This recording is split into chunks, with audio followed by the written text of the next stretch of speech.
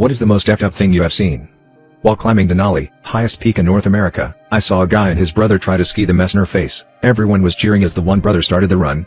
And then we all turned silent and horrified as we saw and realized he definitely wasn't skiing anymore but falling and sliding down the massive ice face. Seeing this guy's body literally go through the air for a while over bumps between crevasses, and then seeing his body just stop, and his brother at the top looking down, clearly knowing what just happened. Definitely a heart stopper and a humanity check right there.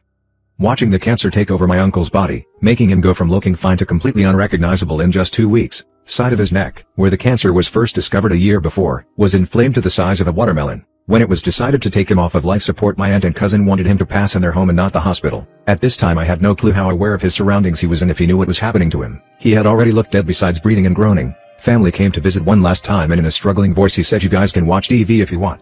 First time I had heard him speak in weeks and it sent chills down my spine. Couldn't believe he was fully aware and able to speak at that time.